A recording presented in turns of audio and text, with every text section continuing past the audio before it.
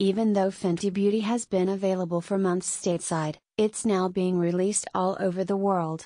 As such, the pop star, fashion icon, and bad gal herself, Rihanna, took a trip to Milan, Italy to celebrate her makeup brand's release in that country. Rihanna was joined by her nearly 4-year-old niece Majesty. The two of them had a great time in the ball pit as glitter fell onto them from up above. A real celebratory moment for the woman who has worked since she was 15 to make a name for herself.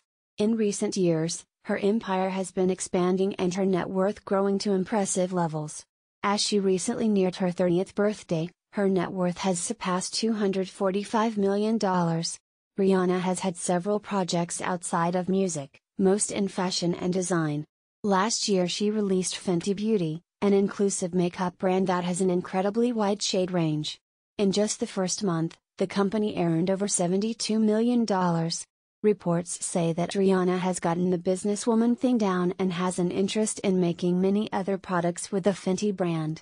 In fact, lingerie and wine are the two entities that have been in the rumor mill since the success of Fenty Beauty.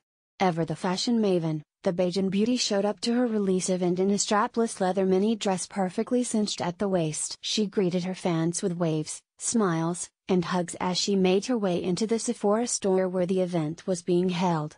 Once her makeup products started flying off the shelves when they were launched in America in September, the brand has been steadily launching more and more products. First, they launched the perfect red lipstick titled Stunner. A true red that goes fabulously with all skin tones.